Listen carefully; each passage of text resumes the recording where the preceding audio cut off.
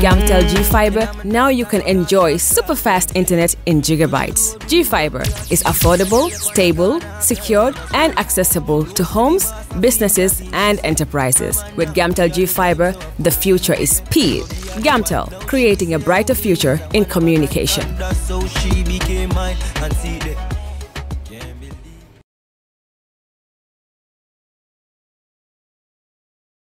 All right. Honey, did you remind him that the last time he sent the money, it was not enough to buy all the provisions? Oh, sorry, I forgot to tell him. Are you guys talking about money transfer to buy provisions? Yes. But don't you know about Baluwo? Baluwo? What is Baluwo?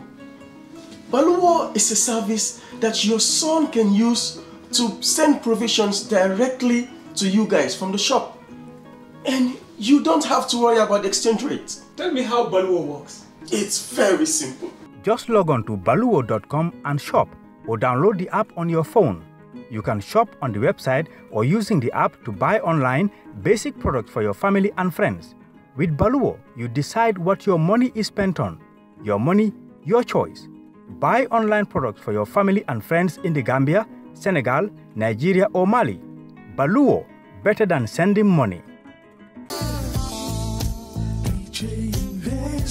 Are you thinking of owning your dream homes? EJ Investment is here for you. Secure our quality bungalows with 2, 3 or 4 bedrooms, or our story buildings 3 or 4 to 5 bedrooms at very affordable prices with flexible payment plans at our Sanyang Seaview Estate, where you can enjoy the cool breeze with modern infrastructure such as tar roads, covered drainage system, modern electrification with street lights, gated entrance with security posts, and social amenities such as gas station, shopping mall, medical clinic, park, schools, children daycare, and a lot more. Our dedicated team of professionals will keep the estate clean at all times, provide security and patrol team within the estate premises, install latest technologies such as CCTV, Wi-Fi, home network installation, solar panel, and power backup system. Also, check out for our additional home facilities and interior design service such as premium tiling, wall plaster, home landscape, fingerprint home lock, and a lot more. Visit our office at Senegambia Colley Highway and get a free site visit tour, or contact us on 4464838. WhatsApp us on 3259220. Or you can visit our Facebook page or Instagram on EJ Investments. EJ Investments, we are first in properties.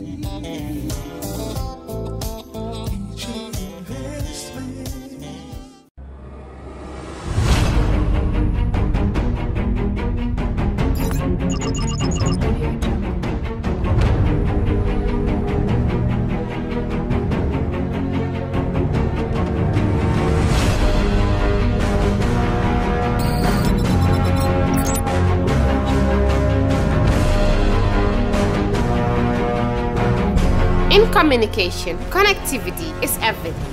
We ensure that the links never sleep. Quantities and qualities, all in our data service, providing efficient, reliable voice and data service. We believe if you're not up to speed, then you're going backwards. Communications have to flow as fast as the speed of light. Whatever business you're in, having someone who understands your needs is critical. That is why we just don't offer you technology, we offer you solutions. Enjoy Gamcel's internet broadband anytime, anywhere. Your national operator, Gamcel, Yaibaram.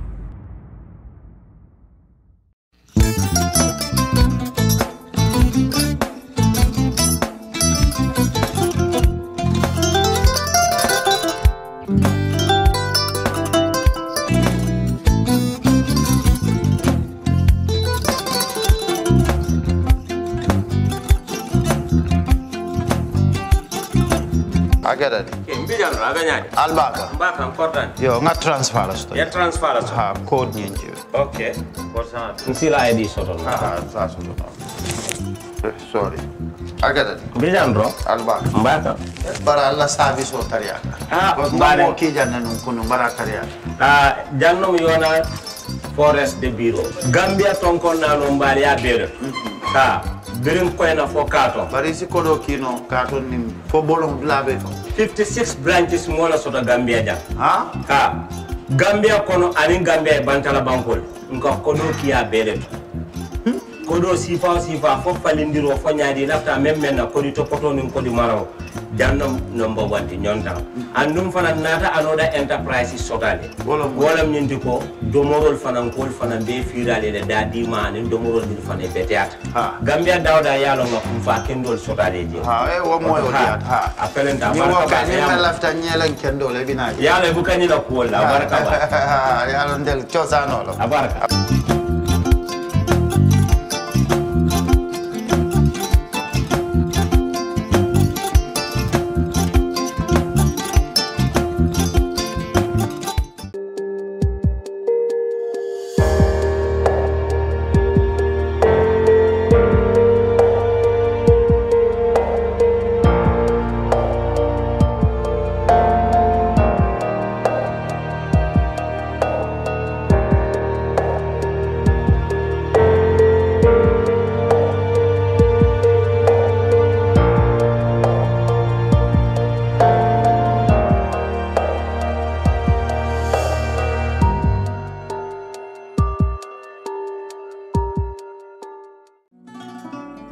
Hello and welcome. This is the Brunch on Kerr Fatou and I'm Almamy.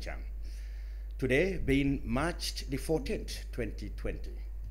And with me in the studio are, the camera will pan a little bit, on the far left is Almamy Taal, the spokesman of the United Democratic Party, UDP. And beside him is, of course, my usual co-panelist and presenter, Nyima Camera from the University of the Gambia. And to my right, straight away, is Pateh Baldeh. He is the spokesperson of the National Reconciliation Party, NRP. And later in the studio, we will be joined by the Communications Director at the IEC, Colley, who is on his way. So, gentlemen and lady, welcome to the program. Thank you. We will kick off with, of course, a review of the news that I will start and share with the panelists before we get into their own specialties here in the studio.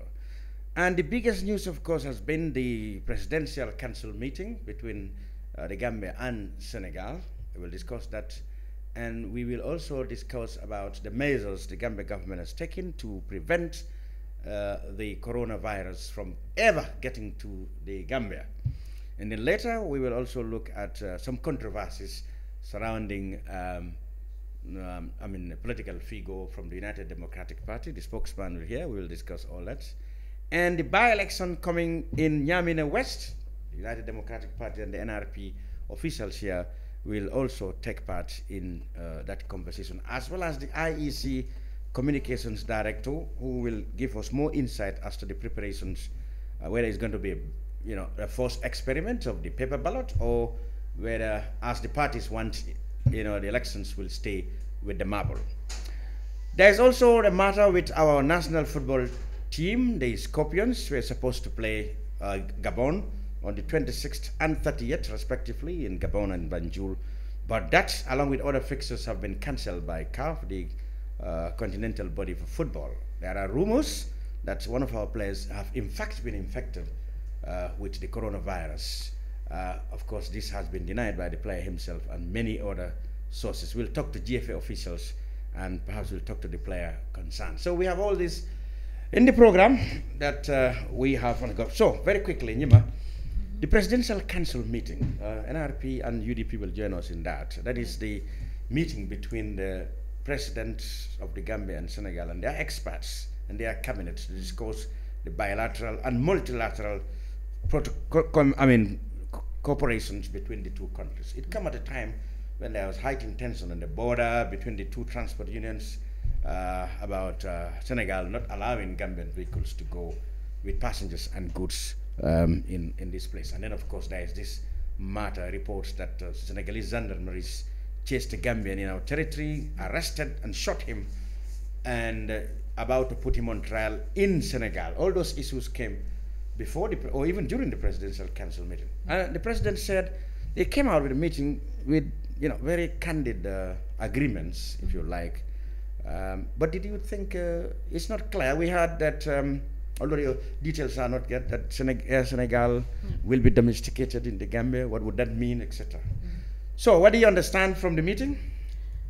First of all, I think it's good that you mentioned that details are not clear. Yes, because I haven't seen much that could inform anything that I could say on the matter.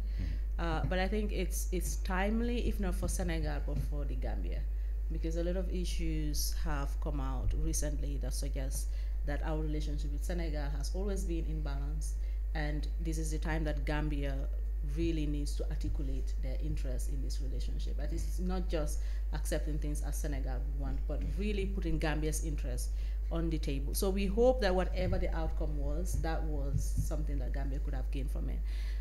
It turns out that some of the things that we have seen on social media, the domestication of international flights between Gambia and Senegal, people question how beneficial it will be for the Gambia, given that Gambia doesn't even have an airline. So if there is going to be a domestication, for whom would that be? And in this case, it's Senegal who's benefiting from it. What that would mean is that Senegal may not necessarily pay the tax, and whatever access they needed from the airport would be given to them for free. So what does Gambia gain from that? Well, I think there are observations that perhaps airline tickets, as far as Senegal Air is concerned, would be cheaper for Gambians. For example, if you look at the distance between Dakar and Ziguinchor, you have more flying time between Dakar and Ziguinchor, but the fares on Air Senegal is cheaper than Banjul, Dakar, which is shorter. That's because they're two different territories, so the tariffs or whatever is different from the two. But then, but the thing with giving people half information and not full information, it doesn't help with the analysis. The thing is, like we said, it's fairly early. This can just be questions that we ask. We don't know exactly. It's fairly early. All the details and agreements will all be publicized, I know, in the coming days. But what we understand is that, well, these things are not new, I don't think, because the same sectors, the same ministers, the same directors, managing directors have been to this meeting before in Banjul and basically agreed on these things, but there were lapses in the implementation. So what I think the question for me is to ask is, are we now going to be sincere and practical in implementing these agreements? That's what is more important. I don't think there's anything new. Almamy, the details are sketchy, but both sides said they have come to terms and they believe that the issues that have been discussed will really open a meaningful new chapter in the relationship between the two countries. So far, what do you understand from the meeting?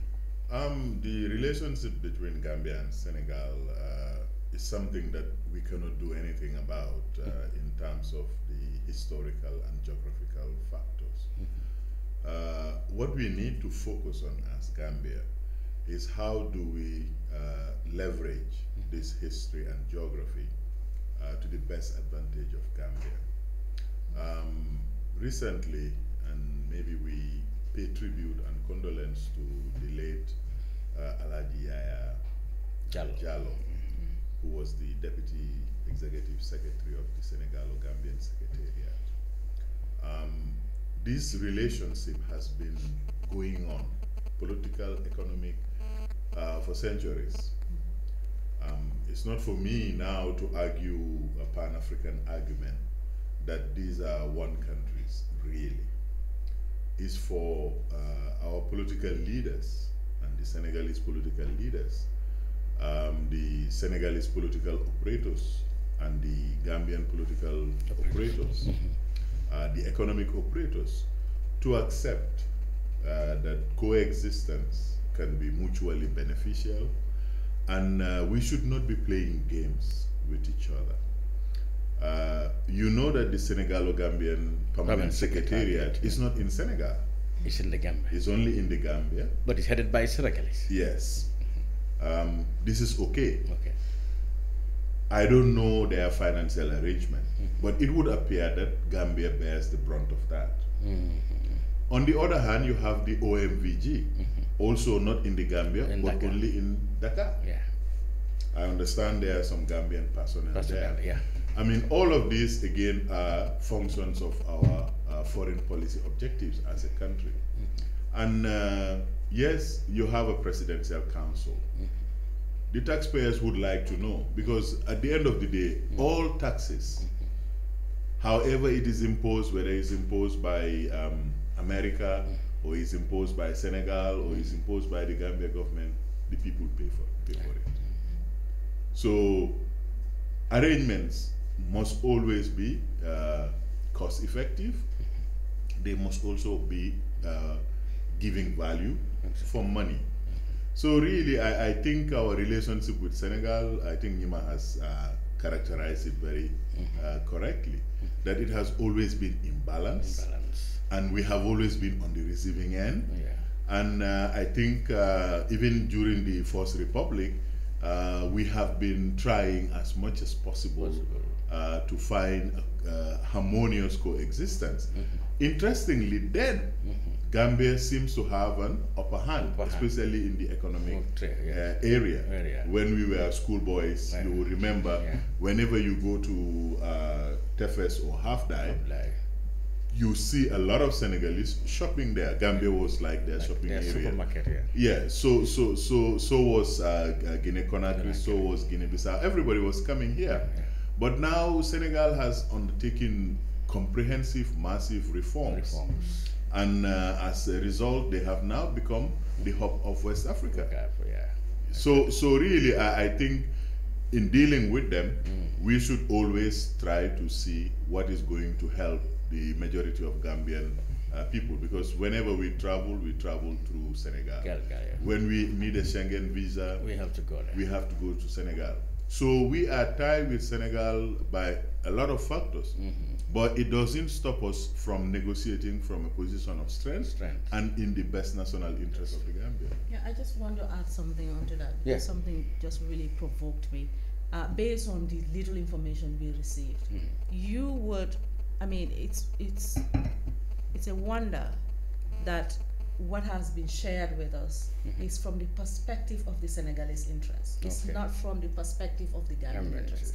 And that is what makes me really uneasy about these negotiations that happen. Because what matters to the Gambia, for example, is access to the Senegalese market, first of all, but also that to have pathways to do business beyond Senegal, because these were conversations that came out with the border closures and all of that. So you would expect that if Gambians are going to be giving feedback from the meetings with the Senegal, it's our interests, those basic interests that are going to be really articulated to say that this is what we brought on the table and this is what we achieved out of it. But if we are hearing information about this is what Senegal have requested, and so whatever benefit we get from that becomes just tokenism. It's just Senegal expressing its interest through Gambia and Gambia accepting it. Whatever little benefit Gambia gets is just a token.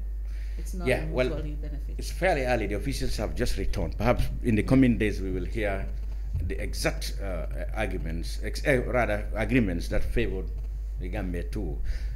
Pateh Baldeh of the NRP, what concerns you most between the Gambia and Senegal relationship, and what do you think you expect the Presidential Council meeting to address?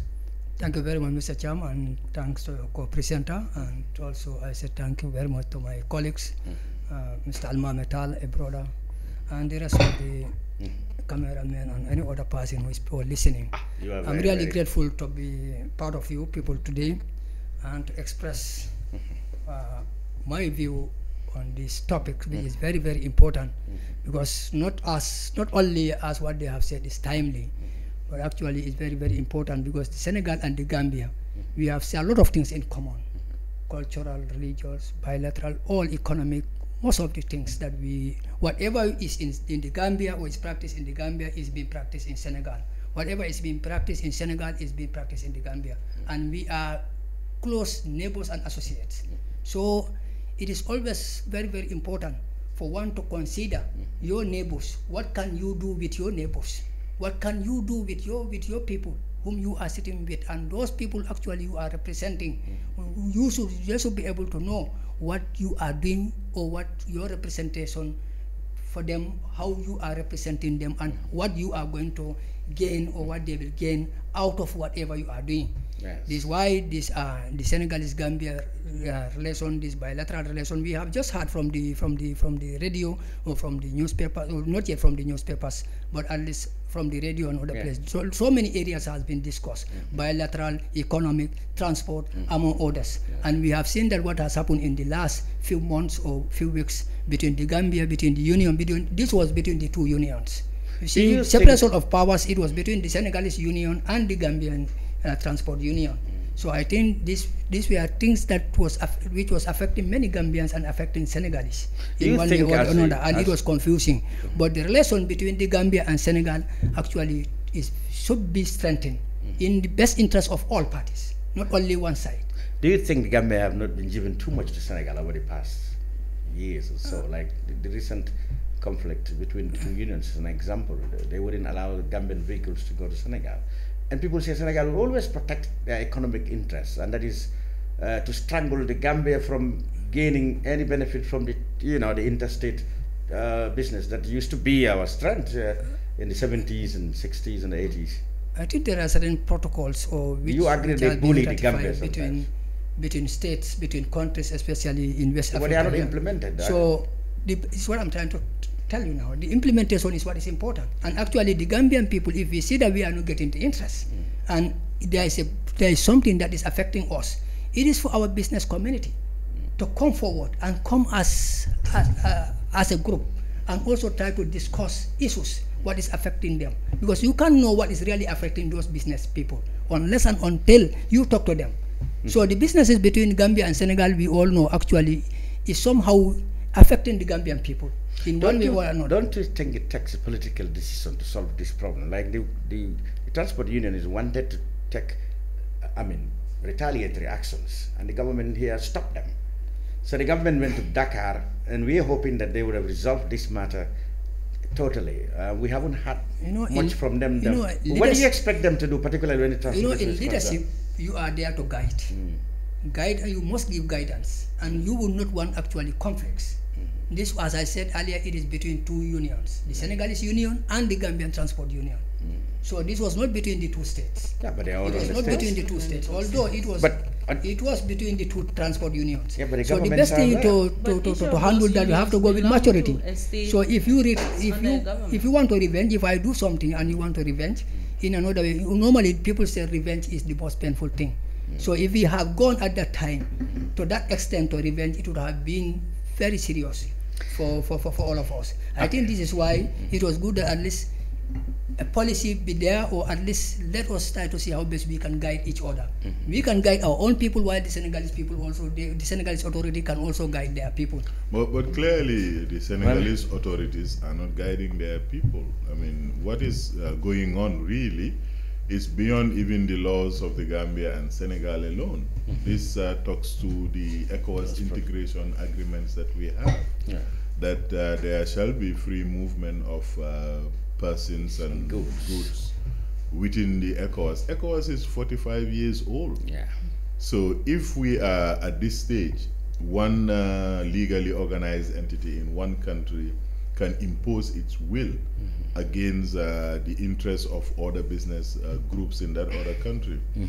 Everywhere in the world, people have the right of self-defense. They have the right of retaliation. This is quite different from revenge or anything along those lines. Even beyond that, I think what Pateh is saying is contradictory in itself. If you're going to call for the unions to articulate their interests, the only way they can deal with the other unions in another state is through negotiation. And if negotiation fail, you expect them to retaliate in like manner. The only people who can channel this through diplomatic means is obviously the government. I think that's where they came. Well, for me, my take is that I've been observing this scene since I was a kid. Relations between Senegal and the Gambia have never been even. I've realized that the Senegalese have always tried to play the big brother tactics and strong arm tactics and bullying us in many, many, many aspects. Although I know there is a lot of Gambians who really always disagree with their governments, whoever they are. Under Sadao Jawara, we had people been mobilized, galvanized, opinion was galvanized against Senegalese domination when the Senegambia Confederation was here. I remember they were saying, how can Senegal's president be the president of the confederation with powers to declare state of emergency in the Gambia, etc., etc. And people have always highlighted that the Senegalese will never let the Gambia really get any upper hand in our relations. So we have stayed like that. My observation is our governments have failed up to now to get Senegal to agree to terms that we are equal sovereign states. None of these governments have achieved it. Because anyway, you would say, yeah, Jammeh tried, trying to go for tit for tat, but his method we all know is not all that exemplary, because he had always had problems with. But my observation is Senegal always bully us, and we expect our government really to get them to agree to terms that we are equal sovereign states with respect to one another. This has not been happening. No, it's not for the government to get them to agree to terms. It's an international law that says states are sovereignly equal. Yeah.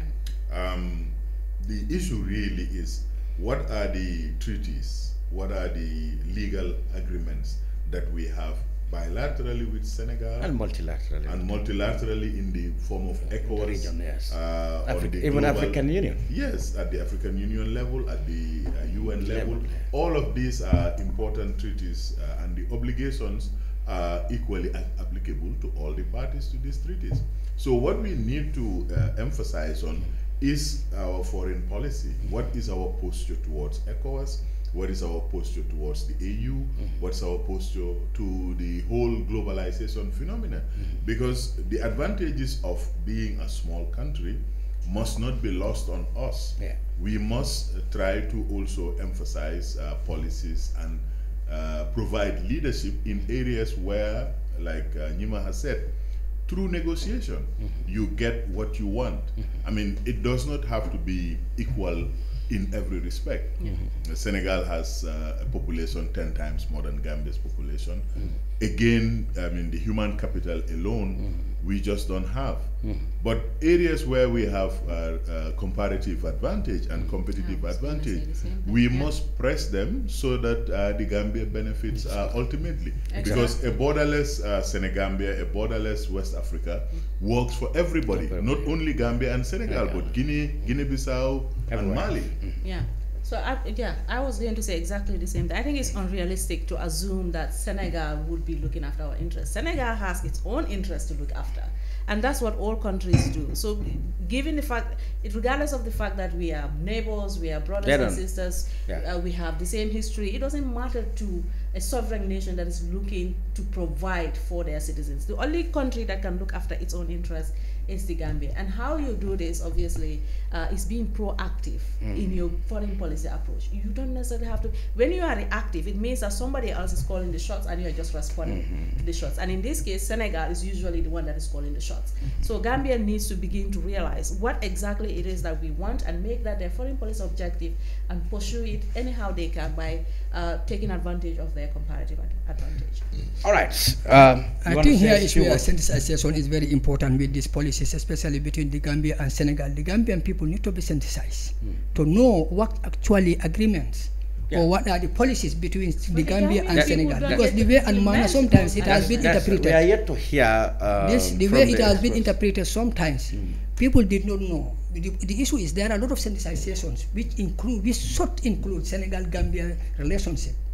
Because it's very, very important. The two people should know that this is what our leaders have agreed upon, or this is what what is to be implemented. The officials but people just go and just say we have this bilateral relationship, but actually it has not been spelled out to people. And the way this bilateral relationship come into being, sometimes many Gambian people did not know, and the Senegalese people also did not know. So there is very important to synthesize both. Can I ask one question, Mr. Pateh? Yes. If the Gambia governments and representatives, in this case the president and his delegation, to go and negotiate on behalf of Gambians issues that matter to them, and they come back and they didn't share the information, how do you expect the Gambian people to learn about this? Is what I'm saying. This is what I'm calling for. I'm calling for government to this is the responsibility of the government to synthesize the Gambian people. This is why I'm saying it was more responsibility. Let's be clear. The state does not need sensitization.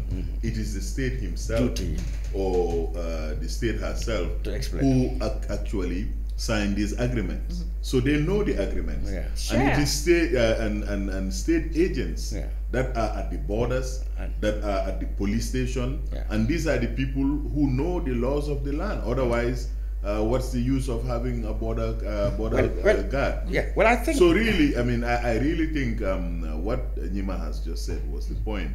It is our government to take these responsibilities based on the laws that govern our relationship. Because nobody is calling for a fist fight or go to the corner and start agitating. You have to make your relationship work for you, especially if it is based on the rule of law. For me, that's my point. I think the government, these talks, for example, the government went there with experts in the various sectors that the agreements have been made, like in the security sector, they are represented, economic sector, transport, every other detail, every other sector, they have top representatives there. So one should assume that the implementation of these agreements will be much easier because the experts who necessarily should implement them are those represented in the meetings. So, and I hope and I know that sensitization perhaps is part of their mandate, so that to get the people to know what has been agreed and how it will be implemented. Now let's move on. The other item in the news was the supposed sacking of the Army Chief of Staff, if you like. And then, of course, there have been two statements from the presidency about Masane Kinte's sacking. The first one only stopped at the fact that he's been relief of his duties and he's going to hand over to Major General Yankuba Drame. And then there were speculations, especially when the CDS himself appeared at the airport at the ceremonies welcoming the president after the announcement that he has been sacked. And even the date of the sacking was 5th March. So even after a week, he was still functioning as the CDS, as we have seen in the videos at the airport. But on Friday, another one came which seemed to clarify. Masane is indeed relief of his duties as CDS, but he will be deployed as our representative in China. Yankuba will act as CDS and Mohamed Chan will be deputy CDS. Bojang. Bojang. Who's Bojang? It's Bojang, yeah, deputy. Deputy, is it Cham or Bojang? Yeah, and Bojang will be deputy. Bojang. Okay, so now, what do we understand? Well, we are not military terms. What we tried to piece together was at the time of the arrival of the president, Masane was just doing his last duties because there was no handing over at the time.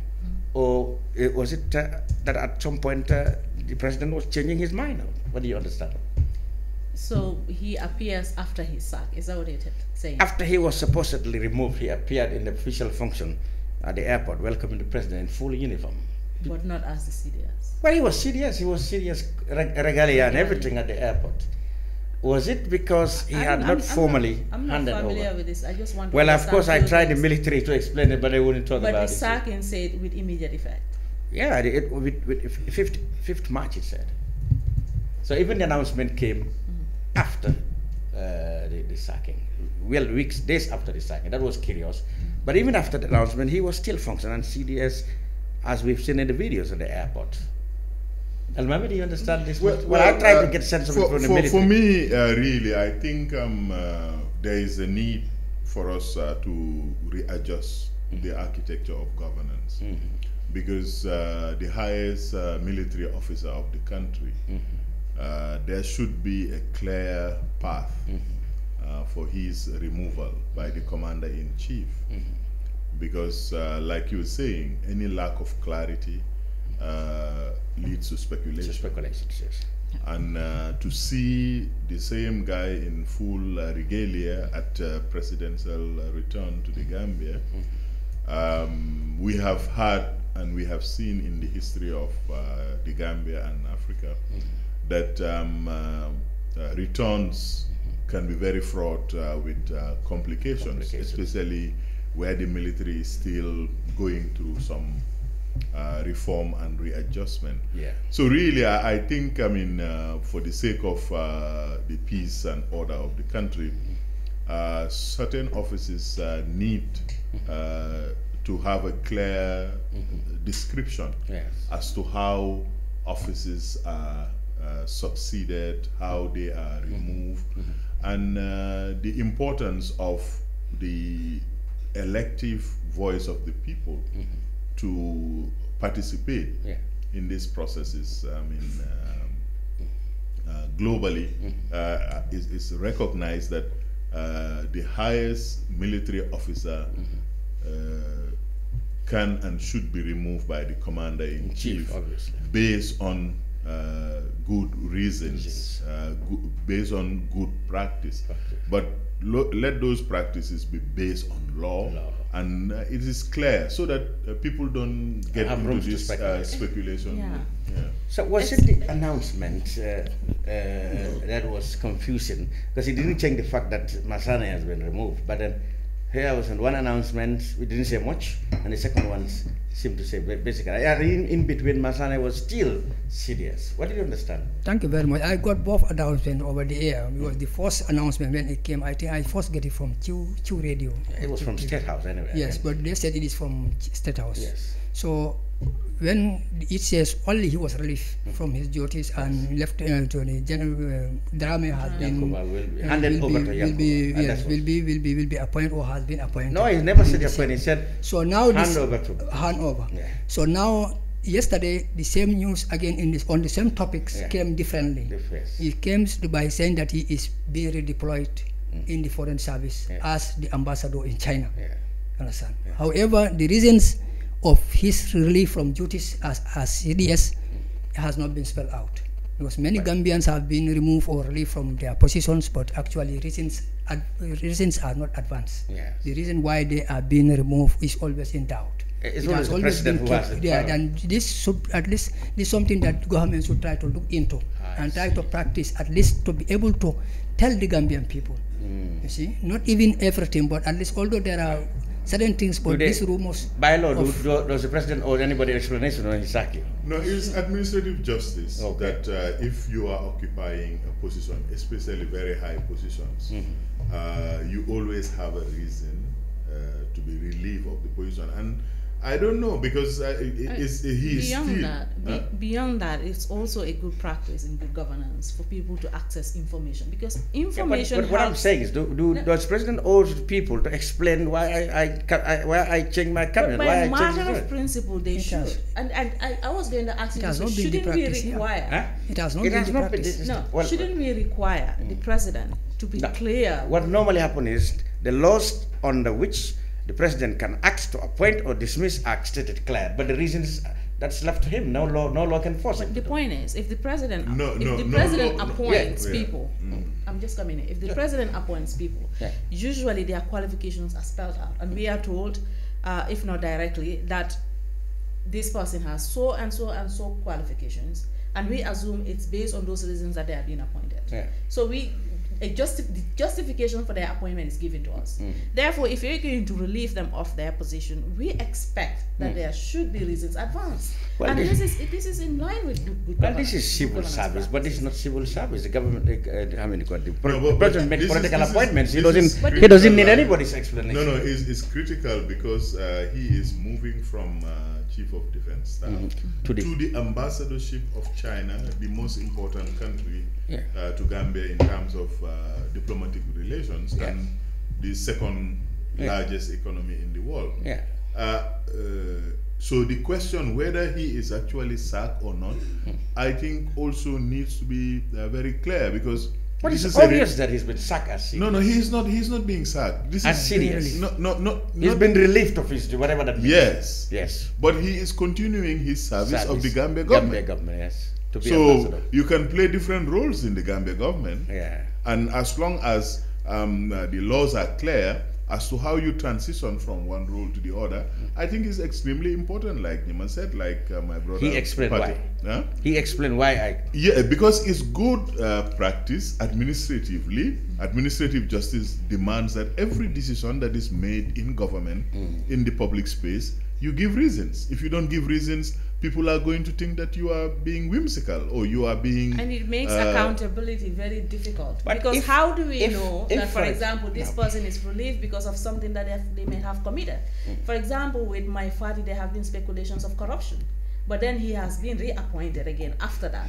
So say, for example, this is somebody who has been accused of corruption, who has been, I mean, there's evidence that he's involved in corruption, and that was the reason why he was relieved of his, if he was going to be redeployed into another position, then people now have cause to question his credibility, right? But if that information is missing, it makes accountability very difficult. Then we cannot hold anybody to account, and speculation doesn't help in governance. Well, I actually want to establish whether by law the president has his duty to explain to people why he replaced lawyer Dabo with Tangara, or with S02, or why he replaced Omar Jallo with Fatou Fabure, whether he needs to explain to the people if there has not been any issue. If there has not been any issue, still, there is the point that Nima is making, that it is good governance to give reasons for decisions. Okay. And it also helps the accountability process of the state. Let's revisit Jammeh's book on that. Jammeh said he wouldn't explain why he sacks people, because if he does so, people will take up pick sticks and beat that person up, meaning, of course, in his own style. But everyone knows that Jammeh was a liar, you know, and he was the most rubbish president that this country has ever had. He just said here that he's not a very good example. There we go. Okay. Yeah. Let's move on. Just to reiterate your point, I think it's important also we understand if there is no law, then maybe we should advocate for a law to be in place where... Exactly. I think that's a very important point, because this is what it is all about. When you talk about the rule of law, it takes away discretion, it takes away whims and fancies of the ultimate decision maker. And I think it's extremely important for us to understand that if a constitution says that this is how a president is to be elected, this is the time it takes to assume his office. If we are going to have a transition from one presidency to another one in a peaceful way, we would have been spared the impasse of 2016-2017, because there were no clear pathways as to how does the president assume office. When does his powers kick in? What is the transition period? Apart from the 60 days, within 60 days of being elected, he should assume the office. So these are all things that we need to revisit in the architecture of our governance, so that this country is properly governed. Because we cannot afford this kind of, speculation and spend, Saturday brunch wondering, whether Yahya Jammeh was the good standard on this kind of behavior. Exactly. I think in the new draft constitution of the draft one, the powers of the president to remove or to remove the army chief of defense staffs, I think will be limited. So that one is already, it is part of the recommendations that the army chief of defense staff cannot be removed by the president. Can no longer be removed. Yes. If the constitution if the new constitution come into force. Whose duties will be to appoint CDS? The president will have the powers to appoint, I believe. But at least to remove, yes, there will be a committee, the civil service in the National Assembly, among others. There will be such committees. So even that come into force, such things maybe will not happen. Right.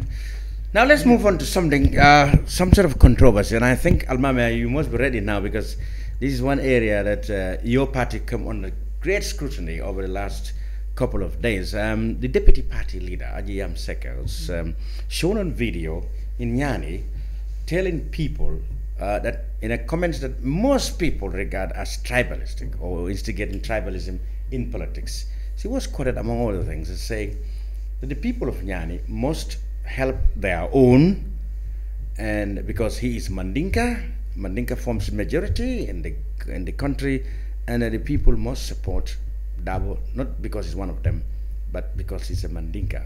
Apparently, Ajiyam herself admitted that these comments will be categorized as tribalism, and that's how a lot of people have seen it around the world, Gambians, that is, around the world. You yourself and your parties come out to say this does not in any way represent the UDP's policy or standing, that is just a passing comment from a person who's not even known as somebody who projects tribalism, etc. But all the same, Almamy, people think she could have done better than this. She probably shouldn't have talked about that in that manner. Well, like I said to people who ask, I really think on the stumps political storms, whoever is on it, one must make sure that there is no ambiguity or there is no misunderstanding of your messages. The deputy party leader said very clearly at the beginning of her comments that she knows some people may perceive this as being tribalist, but she is going to say it regardless. And she went on to say that in Mandinka, even though her Mandinka is not perfect, that's not to excuse the comments, that Mol Nyantaye Badia Fasa, and went on to say in Wolof that Usainu Dabo Domi Sosela, Yayam Sosela, Papam Sosela, and comments like that. For me, when I heard it, well, I brushed it off. I don't think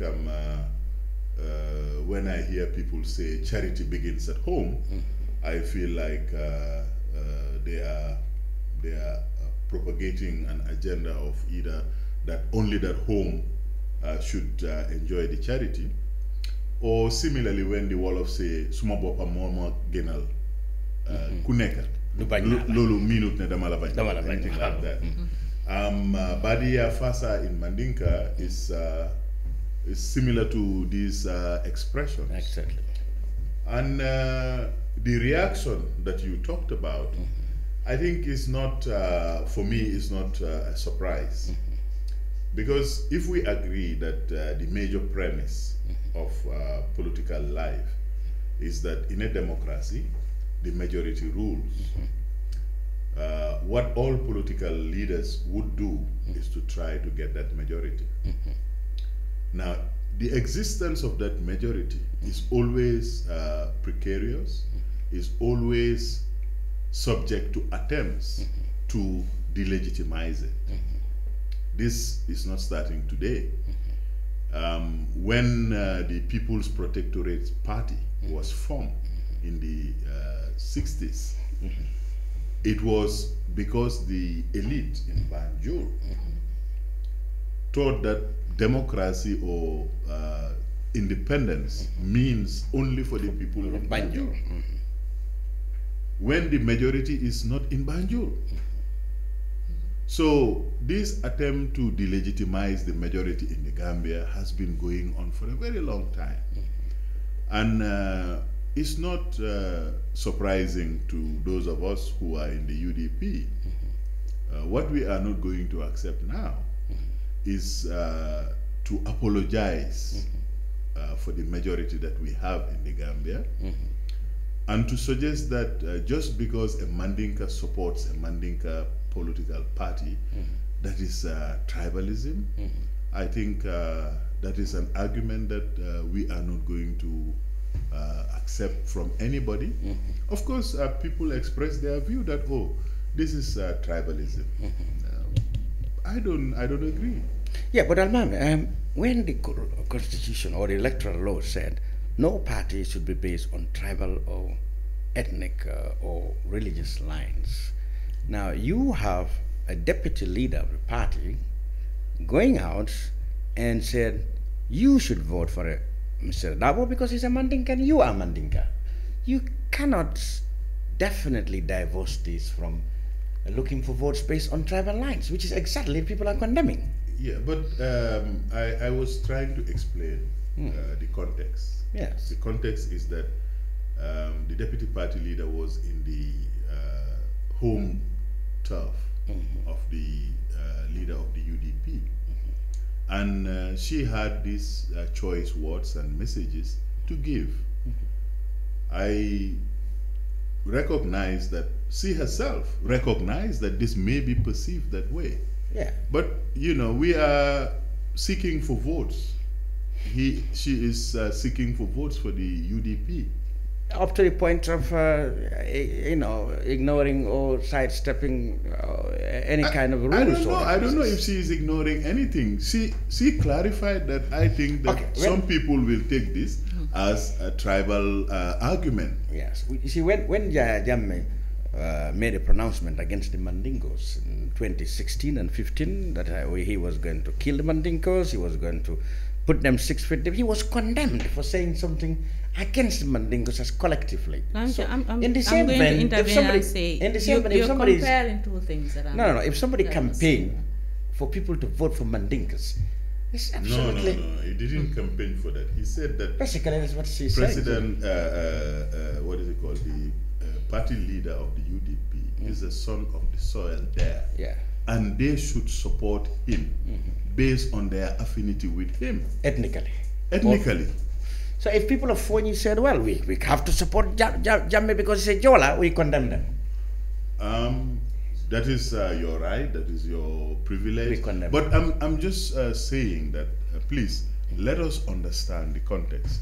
Here is one of our senior political leaders who happens to be a woman on a tour during Women's Day, Women Week, whatever you call it.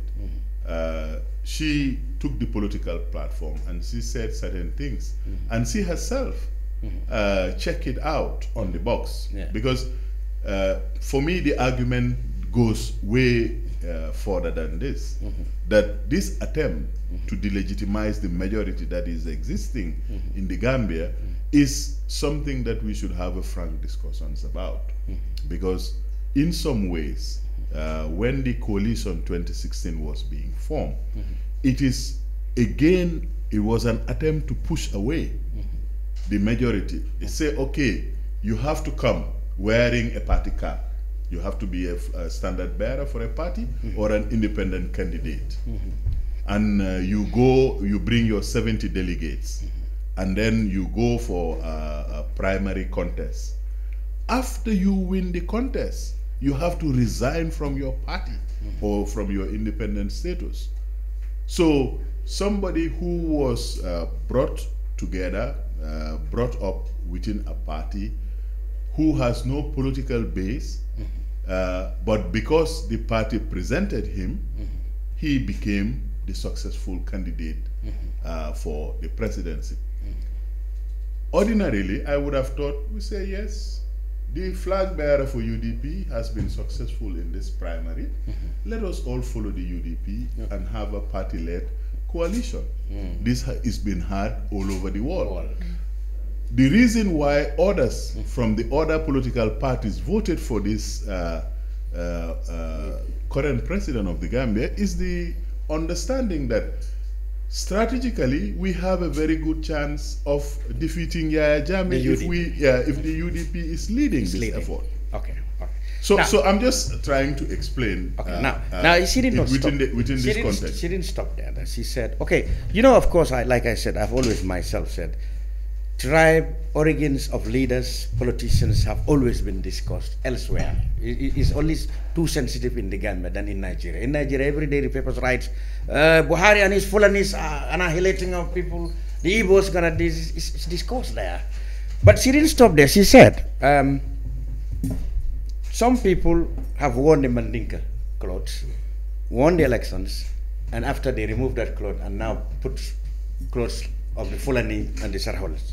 She certainly must be referring to President Barrow. Is that a good manner, or is that what's expected of a political leader?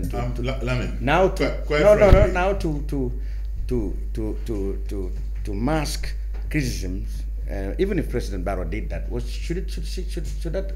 I want to call it. Should that make everybody do it? For me, really, I'm saying that this is a storm in a teacup. In a teacup. It's a passing comment. I'm saying, I'm not only is a passing comment, I'm saying that let us develop historical consciousness about our politics. Yes. And see how these things in Fantastic. the long term are going to pan out. But really, for the avoidance of doubt, there is nobody in the UDP leadership who espouses or want to suggest that tribal agenda is what the politics of this country should be about. That's very good. And you said, of course, this will be factored in your future messaging so that you know, of course, absolutely, things that are going to cause controversy. I know I have said controversial things in my time. Yeah, I have said all kinds of things in my time. NRP is definitely always in opposition to the UDP, or perhaps in the recent past, because they've been together. What do you make of that reply to Ajiyam Seker's comments? Do you agree with everybody? Thank you very much. As just has been mentioned in our constitution, in the IEC principle laws, electoral laws, these are ethnic or tribal issues. And in fact, I think the deputy party leader is member of the IPC, that's the inter-party committee, where actually this issue of tribalism, the inter-party committee is trying to their best to see that actually the issue of tribalism is being but was it being tribalist? Do you agree that it was a tribal comment? You understand? It's what I'm saying. No, so, do you agree or not? No, when you talk about Nyani, I'm just trying to say, when you talk about Nyani, that because he went to Nyani and is the home village of the party leader, Nyani comprised of different tribes. It is not only Mandinkas in Nyani. You can't, it is very difficult to go to a village in this country, you find only one particular tribe in that village. Okay. So therefore, to mention this in anywhere in this country, no matter where, should not be by we politicians. Not only by we politicians. So in other words, you are condemning this. Just come to the point. Thank you very much. All right, now. You cannot skip me on this. You know I will have something to say. Yes. I'm not skipping you. I will come. Okay. So what's your take on this? Yeah. So first of all, I think we need to make a clear distinction between what tribalism is and what tribal politics means. Tribalism is where a particular tribe subordinate other tribes by looking at themselves as the superior being. Tribal politics is when people seek political support or votes based on tribal affiliations. So these are two different things. Where does Ajiyam Seker's comments fall in? It's tribal politics. Okay. And again, I think it's sometimes Gambians, we fail to have the most difficult conversations. It's so simplistic to say, see Gambia first, see Gambia first. Gambia first, who does it benefit? These are questions important questions that people ask. If people don't feel themselves as highly represented in government, if people don't see themselves as accessing equally resources of a country, if people don't see themselves reflecting in the way that governance is done, they are going to seek ways through which they're going to want to have access to this. So let me just break this down quickly. Every individual who votes based on an interest, whether you are voting to advance women empowerment, or you are voting to advance protection for the environment, or you just want a liberal economic system where private ownership would be. Some people vote because of they want to have cultural brokers within the government who are going to look after their interests. And again, because we have a representative democracy, every person you see wants representation. You still didn't tell me, Nyima, I just want to build a context here, because I told you this is a difficult conversation, and sometimes you can be accused of saying things that you do not necessarily mean. So what I'm trying to say here is that if, say, for example, somebody is telling someone to vote for somebody, you ask, why should I vote? And Yam Seker's response to that question is, you vote simply because this person is your brother. The expectation from that aspect is that since this person is your brother, if he comes into power, he would have your interest at hand. That's the response to that question. But that is also where the problem emerges. And so the problem is not with tribal politics, the problem is how governance is done. Because if this expectation is there and people come into power, and now what they do is advancing nepotism, putting their own brothers in office, in positions, patronage, but also that resources are distributed on that basis, then you see that the problem is not with tribal, it's nepotism, it's patronage, it's unequal distribution of resources that reinforces these tribal sentiments. And this is why I tell people, tribal politics is not necessarily the problem. People, it's a cultural thing to want your brother to be in a good position. It's inherent in Africa. It's inherent in if you go to any business owners here, it's same in the Kenya. biggest ones, it's their brothers, it's their uncles, it's their aunties that they are employing in positions. So it's not necessarily different. So the problem is not that. The problem is nepotism. The problem is unequal distribution. The problem is uneven representation in terms of access to resources. If you're able to deal with that, then it will make sense to Gambians to see Gambia first. But if that is there and you are telling people to see Gambia first, they don't see themselves in Gambia first. Good. Well, whether or not this answers the question that Adiyam's comments were travels. It's not straightforward. No, it's not straightforward. But now somebody has joined us. I think Lamin likes to simplify things. Yeah. Yes, but it's not straightforward. Kiankas are like that. They like to simplify. Okay. Now, Joe Colley of the IEC, this is the communication director and responsible for training, has just joined us. Joe, we were going to talk about the updates on the by-election coming in Yamina West, and we're going to have Almamy and Pateh on that too. But first, let me put you on the spot. What happens if a party or politician has been seen to be canvassing votes on tribal lines? What do you do as IEC? Do you deregister the party, or you ban the politician from ever mounting the political platform?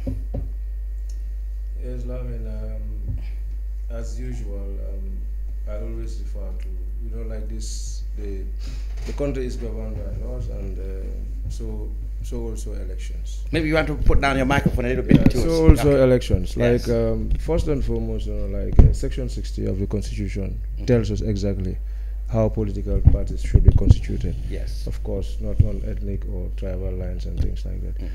Of course, if you go to 105 as to how they are supposed to be formed and the like, that's the modus operandi of how they should be formed. Okay. And of course, if you go to Code on Election Campaign Ethics, exactly, which is where this falls. Yeah, these are some of the things that we are trying to run away from, because we don't want to bring tribal divides and things like that, because we've seen examples. Exactly. Because I don't want to name countries and name places, because if you look at certain countries, even in our sub-region, parties are formed in the basis of tribe, and during elections, it's usually very, very tense, in those areas. Exactly. So that is why, we try to encourage politicians and political parties to desist from such. Exactly. All right, let's go straight to the point because we don't have time. The by-elections in Nyamina West is on the 16th April. The nominations open on the 30th April. So far, I have two parties here, the UDP and the NRP. I want to ask first before I come to you. Almamy, is the UDP going to contest the election? Will the UDP contest the elections? As we speak, we are considering the options contesting in Nyamina West or not. You have not yet. We haven't made a decision yet, because you will know the last time we were in tactical alliance with our party, NRP, and we did not put up a candidate. Yes. Nonetheless, the GDC was quite competitive, and they won the seat. Yes. So we are looking at the options and seeing what would be the best interest of the Gambia at this stage. So we haven't made a decision yet. You were in tactical alliance or whatever they call it, because some people said there wasn't any, but you did not put up a candidate against NRP because you considered them to be members of Coalition 2016. But then, however, but it was not only there; it was in Woolley, and other places. I mean, I don't know why you. No, I mean, people always. I mean, you have called tactical alliance. Which people are saying this? The People's Democratic Organization for Independence doesn't think it was a tactical alliance as such. Well, we did not put up a candidate. Okay, you didn't put up a candidate. That's correct. And elections are coming again. We will put up candidates, and you will see our strength. Okay, now you are saying that your party have not at the point, but then let's before I go to NRP. Now you don't seem to be in very much rosy relationship with NRP. Are you going to still consider the spirit of Coalition 16 and not put up a candidate there, or like you said, you have not even discussed whether to put up a candidate? Or could it be for GDC this time? I'm coming there. We are discussing this matter. As I say, I was supposed to be in the executive committee meeting to consider this. We haven't made a decision yet. This is my position on this issue. The NRP, you lost the election to the GDC, even though UDP sympathized with you, and sometimes maybe their supporters voted for you, still lost to the GDC. The GDC came here last week and said that seat is surely theirs. Whether or not any party supports them, they can win it fair and square on their own merits. Are you going to contest elections? As far as we are concerned, NRP, as you know, the whole Gambian people knows that we always participate. We are always waiting and we are always there, we are always strong. Are you going to what we are doing is, as far as NRP is concerned, we have our party militants in the constituency. These party militants are discussing and to recommend or to select.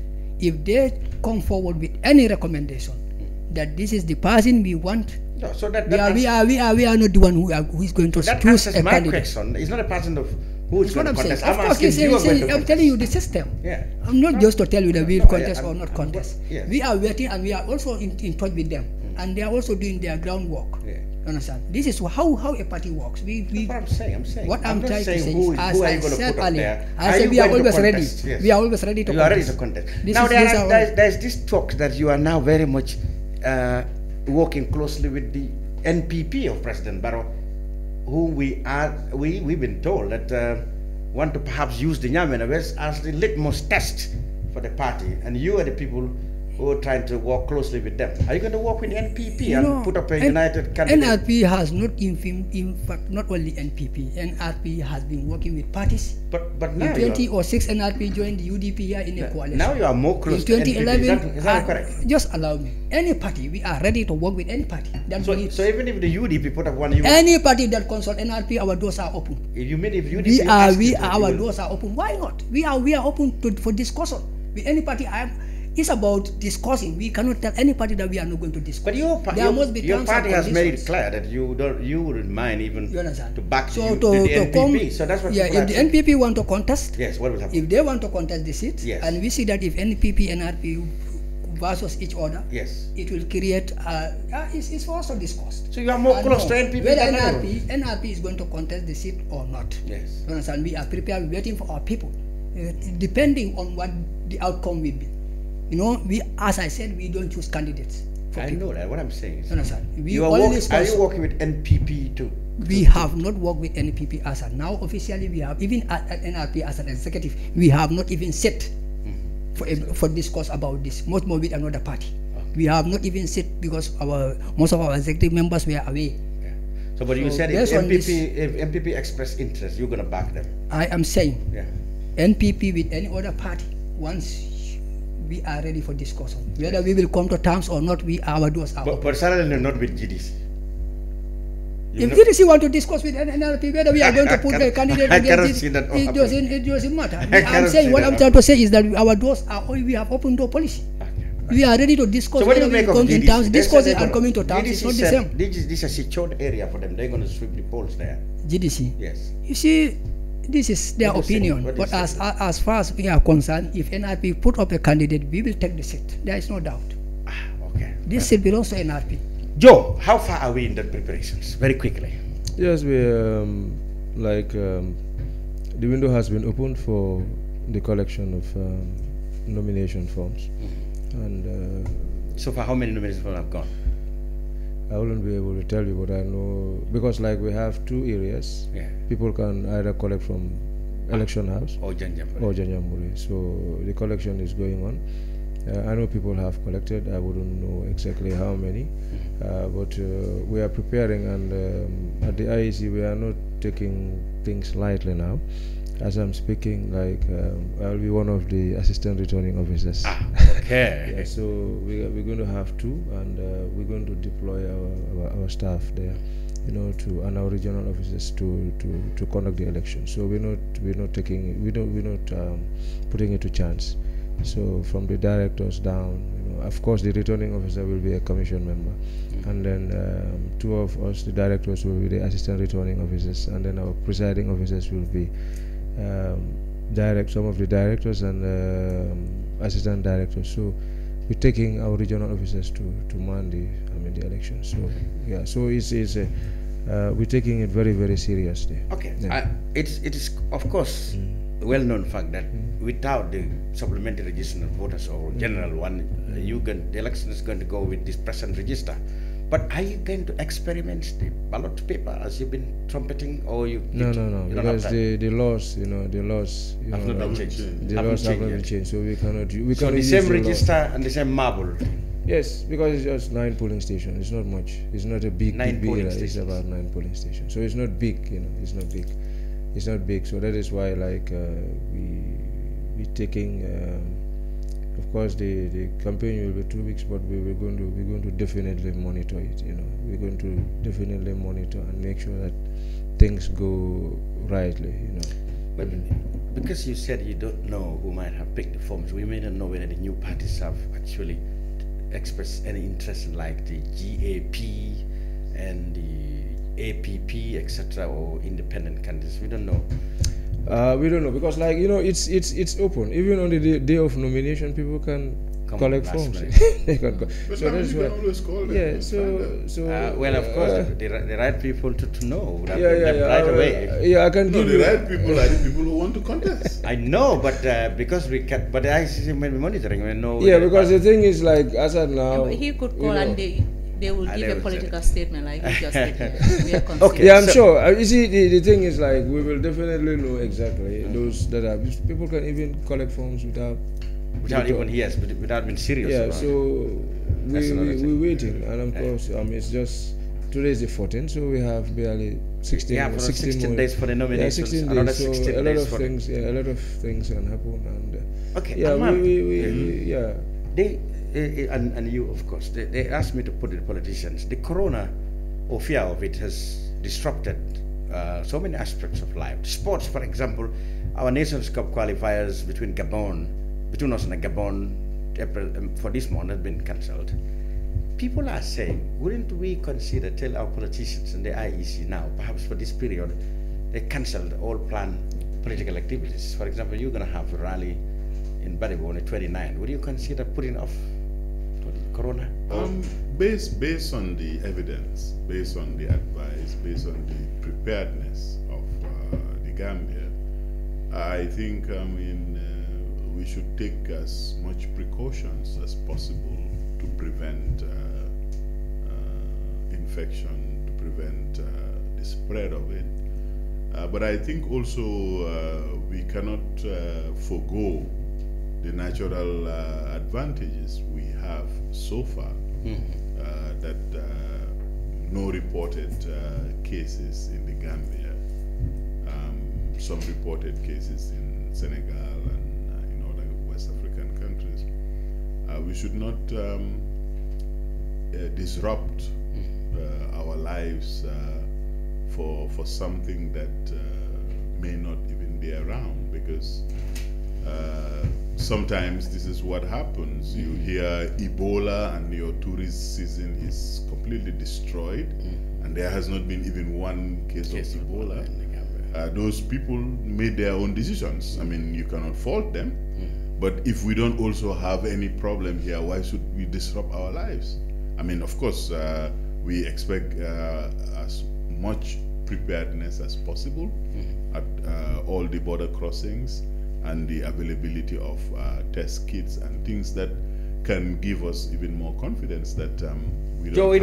it wouldn't make any sense to consider reviewing the electoral process, i.e. this by-election, in the wake of this fear about corona? I think I'll still concur with Mr. Taal. I mean, because why do we have to stop? I mean, I think things are okay, and precautions have been taken, in the borders. Many and the people airport. felt the precautions we have taken are not enough. We seem to downplay the thing when actually we should be more serious with it. Like government said they are not considering restricting travel from affected countries. Even America, superpower, is doing that. So well, maybe that question should be posed to the government. That's what I'm saying. I'm saying generally, are we all satisfied with the measures that have been taken? I think, as Almamy said, so far scientifically what we know is that corona is still beyond our borders. It hasn't entered the country yet. So if there should be any robust measures to be taken or control measures to be taken, it should be mostly at the entries. Within the country itself, life can go on as it is. entries, people who come from the affected countries and People who enter. are coming, enter. yeah. But we say we're not going to stop them. We're not going to stop them, but we can. I mean, it's the question about stopping them is something that we can discuss. Joe, let's go back to but Yamina West. Any updates? The last, I mean, I want your last word on the preparations there. You've armed yourself with files there. Is there any new thing we can learn from? On what? On the preparations from the IC's point of view. Yeah, because I think, the last time we spoke about the reforms. Yeah, reforms, yes. And I think a week or so. Yes. 2 weeks ago. Fortunately, we MOJ, the Ministry of Justice, with the political parties and stakeholders and IEC, we had a 2 days meeting. Okay. Yes, and what came out? Yes, I think positively, almost everything came out except the issue of the independent candidates. Tell us about it. Tell us about it. And demarcation. Tell us about what did you say have? an issue came up because people, I mean some people were with the view that at least political parties pay 1 million to form, parties and the like, and then they put up candidates, especially for presidential elections, and then in the laws as it is, be it the old laws and the new constitution, I mean the impending one, there is still room for independent candidates. So people were of the view that, some were with the view that it's not fair for political parties to pay 1 million and then contest, and the independent candidates will just wait at the corner, and just pay 10,000 as the fees are now. So it was a heated debate, and I think. So finally, when did you come? Finally, we said no, because I said no representation, because it's their choice to be as independent candidates. But okay, demarcation came. It was a bit, but I think demarcation, as we always tell people, it has been taken over by the impending constitution, new constitution, because it's talking of 53. 53. Yeah, so it's talking of the schedule. So you cannot, but yet you still cannot create more constituencies than. Yeah, because because the mandate is given to us. So if the mandate is given to us, there is room for. Yes. Yes, right. And then we always, I always tell people, you see, even in the new constitution, the old one, 1997. Yeah.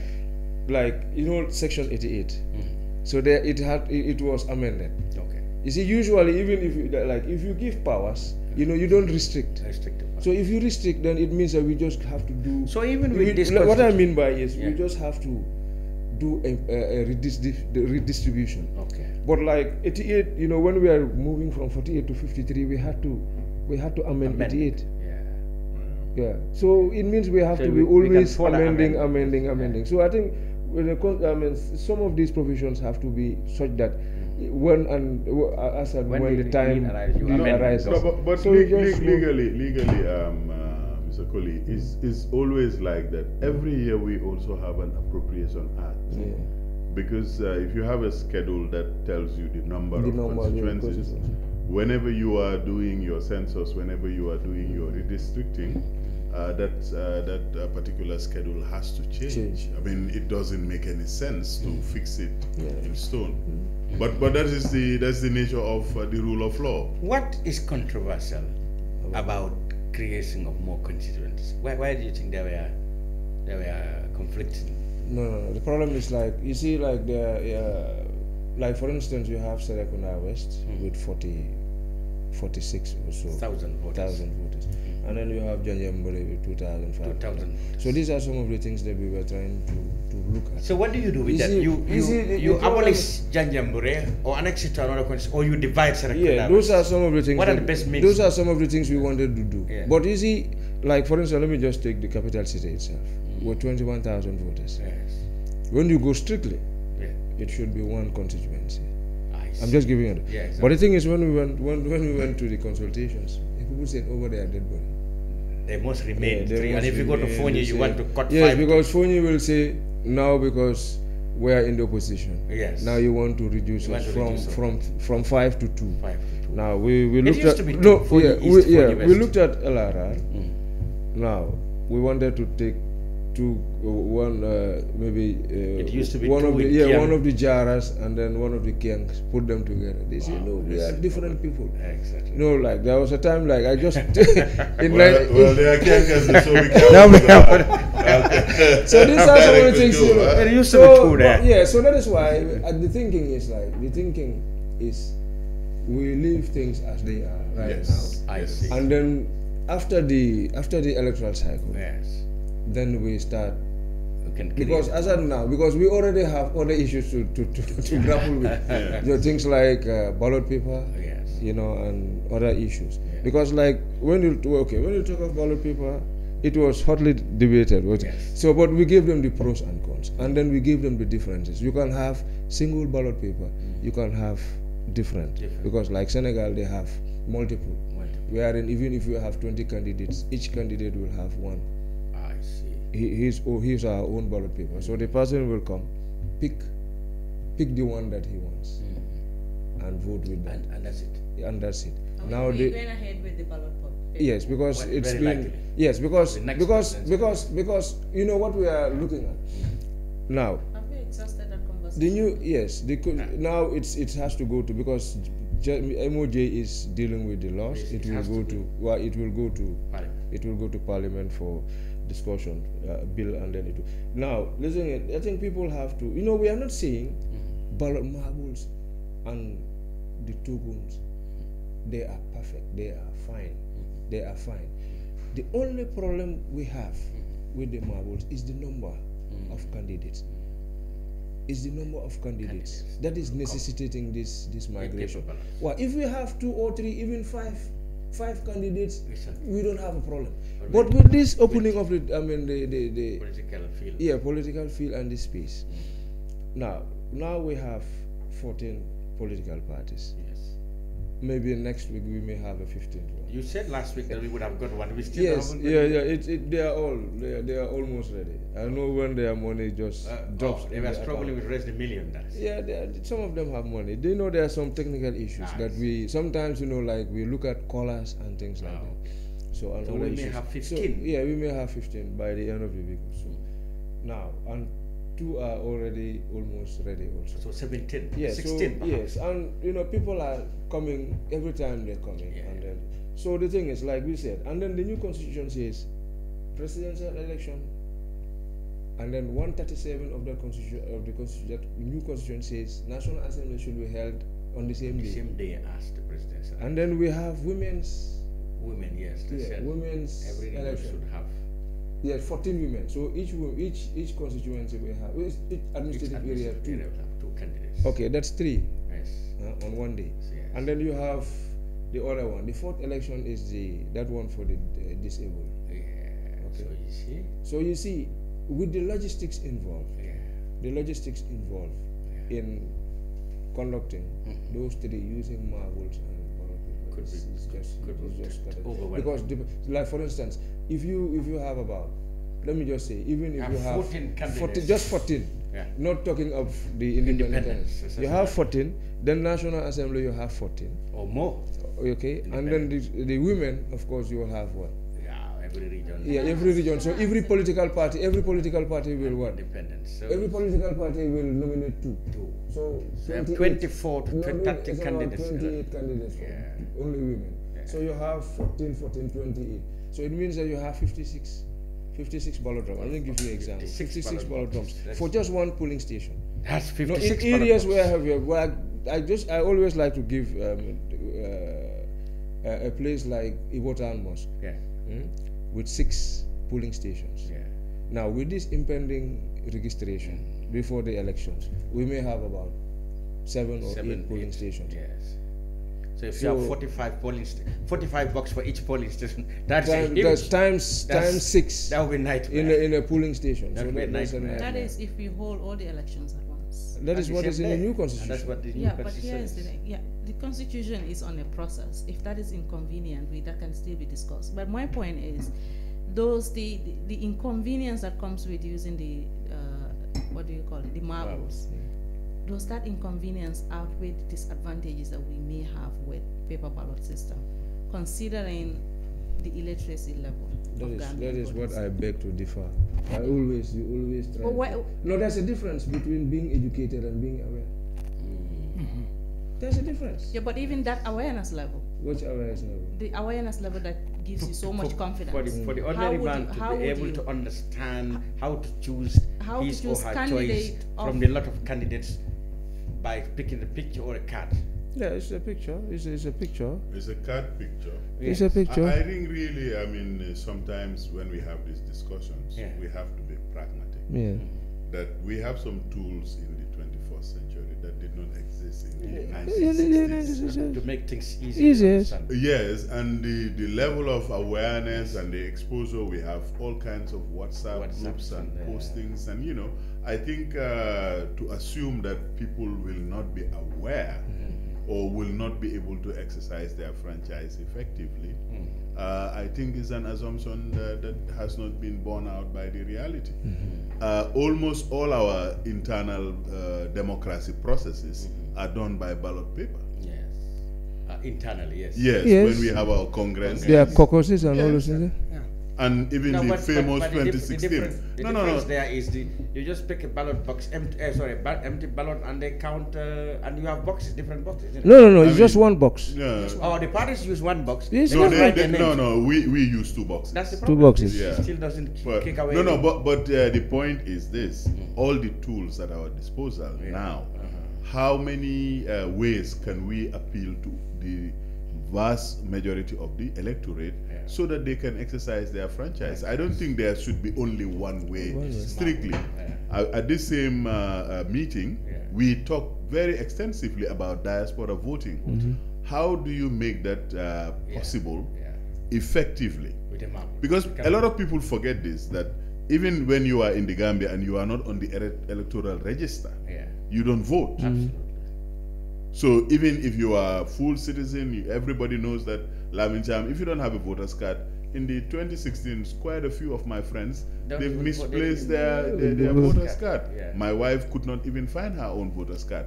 So at the end of the day, I mean, it's about that also, that the process is not only on the day of the voting, but all the process leading to it must not only be convenient, as Nyima is saying, but must be based on an informed consent, so that you can exercise your franchise effectively. What is your beef about paper ballots? I think the Gambia should now go beyond what has been happening in this country for years. There was a consensus. For us to go. He's in the interparty committee, and they are always this is the duty trying, of the this is the duty of the political parties to synthesize their people. And we have the National Council for Civic Education, we have the IEC. Also, they are stakeholders should come together and synthesize the people of whatever changes or amendment has been made in the electoral process. So therefore, we are not ready for it. The argument, I will tell you, it's coming from journalists like Lamin. The argument is also coming from. May I say something? Yes, go ahead. I think where the argument also is 2016 have really instilled confidence in the use of the marble, especially with the no. It's a sport counting. It's a sport counting, Yeah, and it's going to be the same process. It's the sport counting. It's going to be the same process, whether it's ballot paper or it's marble. It's going to be the same process. It's still going to be the same process. Yes, and it's like the thing is like to be any quicker or any more effective than it's going to be quicker. What are we going to do? Because the thing is, what you do, because we told them, like it's not going to be 800 in each polling station as before. The thinking is 500 a polling station. No, not even 500. Between 300 to 400.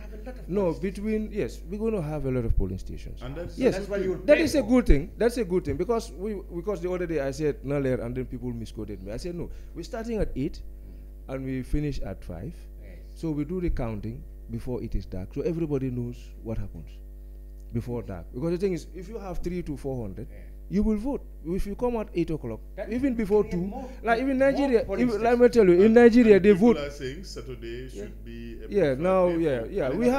discuss all those things. We discuss all those things. You know, we're going to have it because whatever we're doing is like we're doing something very good. You know, something good to enhance the process and things like that. So all these things were discussed, and then you see, it's even easier to count that because the thing is like you sort first. Because you close pools and then you know exactly how many ballot papers you've issued, just like the marbles, because you count everything. So you will know exactly how many ballots are in the ballot box. Then, for instance, like you open in the presence of all the political parties, and then you show this. So there will be one man, one person. Yes. All the agents and observers are watching. They are watching. I pick Almamy's card. No, I'll pick when it is when it is Almamy. They put it there. Everybody. They put it here. Yes, I'm just giving an example. And then Nima you put. And then Lamin you put. So you sort it out like way, and then you count. Then after counting, just like the marble, and you put everything again in tamper evident bag and sealed for a recount or for petition. So it's the same. That's not faster than how you count the marble. No, it's not going to be faster, but it's okay, because if you have, you're going to have what? You're going to have multiple elections. Because with the marbles, you cannot. You cannot have multiple elections on the same day. No, that one. But here now, because the thing is, what is going to happen is, let me come. Yes, what is going to happen also? One big thing, you can have 10 candidates. Yes. Yes, and the other thing is, Lamin, is we have holding elections on the same day. It's going to what? It's going to reduce cost. Because the same persons, the same officials that you're going to contact are going to do these 3 elections. So what is the role of the political parties? Is it to go to Badibu and show the people from the very beginning the picture of them? Yeah, they'll have what? They'll have the arrangement of... Yes, they will have the arrangement. And the National Assembly is the final vetters of that law. All these political considerations, obviously, they will bring to bear on these discussions. And finally, when we have a process, it is going to be people's own process. It's going to be driven by the people.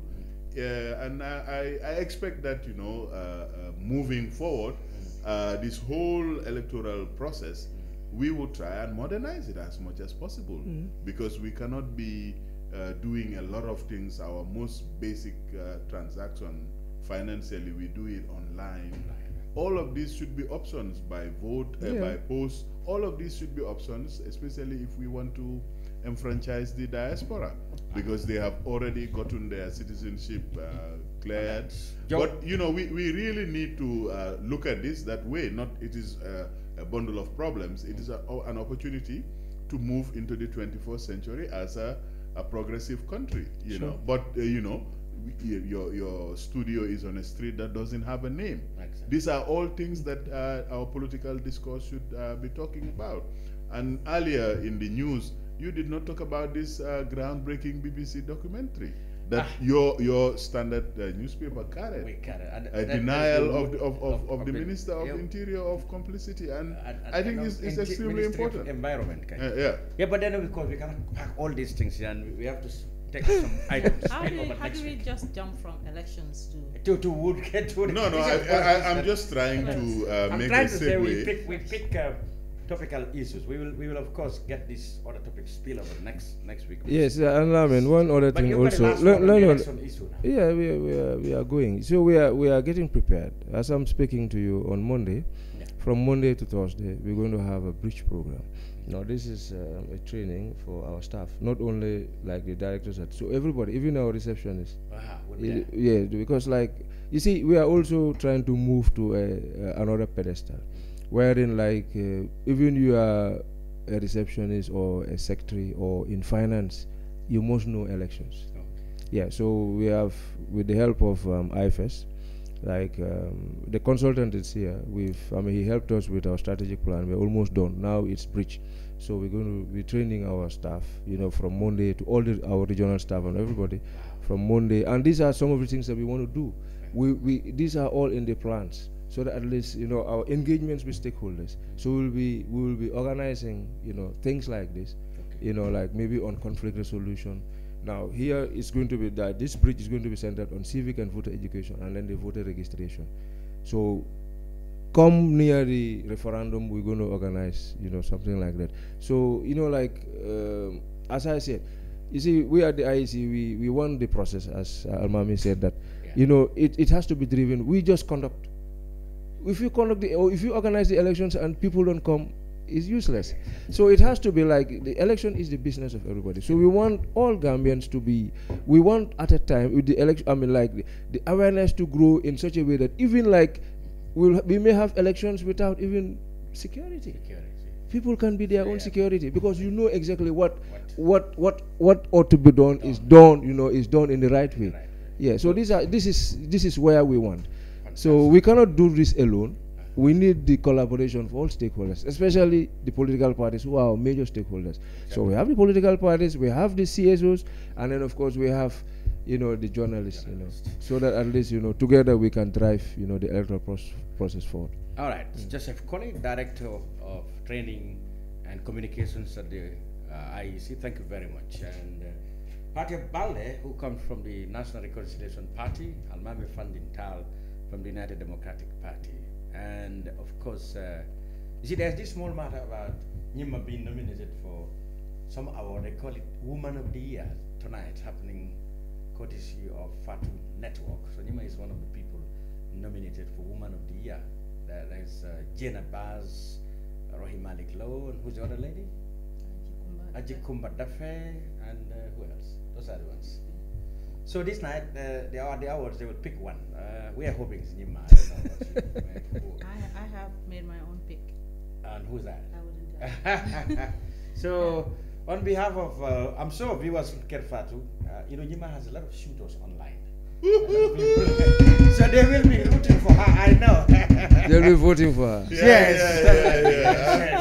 I'm sure you are a very proud brother. Huh? Absolutely. Unfortunately, they are all body bunkers. They are body bunker shooters. Yeah. Oh no, I'm not gonna let you go to body bunker. Oh my goodness. You know, the body bunkers have all the money. So all the best, Nyima. The awards tonight, and this is about it, and the brunch this afternoon. Thank you very much for being us wherever you're being us from. I'm Lavin Jam saying goodbye. So, okay, Joe. Yes.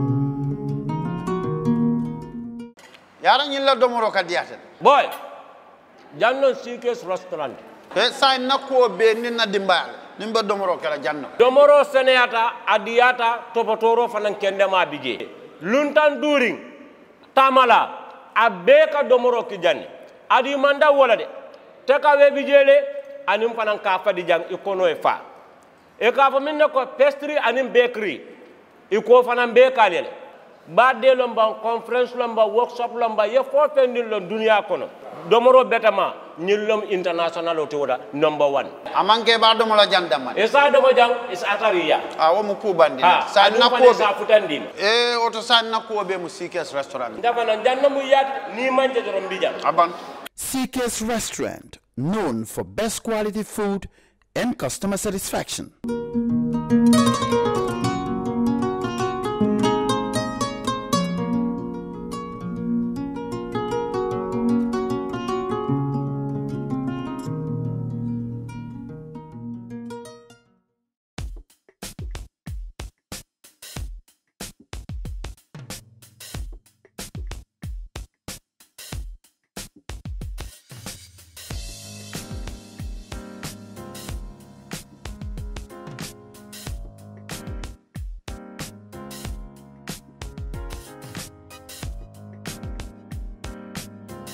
Miss B Designer Outlet is the #1 quality and affordable stop shop for all your needs. Get your evening dresses, suit and ties, office wears for both ladies and gentlemen, beach wears, sport wears, pure leather shoes for men, quality belts, bags, heels for all beautiful ladies, original perfumes, accessories, and a lot more.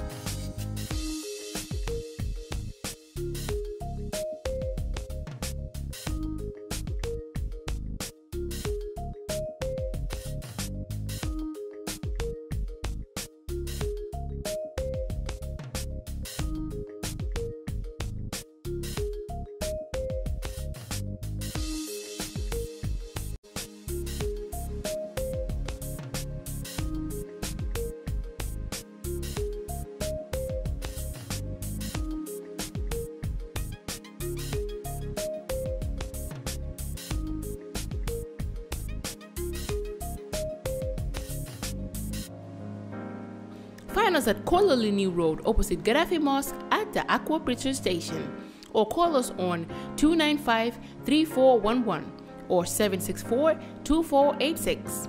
Miss B Designer Outlet. Shop right, look good.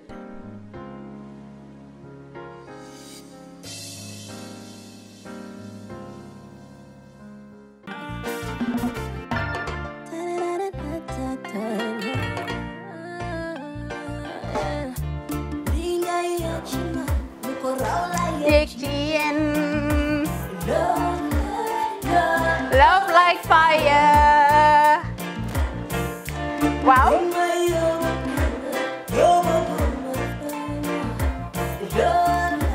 Love like fire. Xam ngeen rek affaire bi xam ngeen fan la? Skincare la. 2020 lañ wax de. Waaw. Fii nag mooy Kerr fan Kerr zero tache. Perfect skin.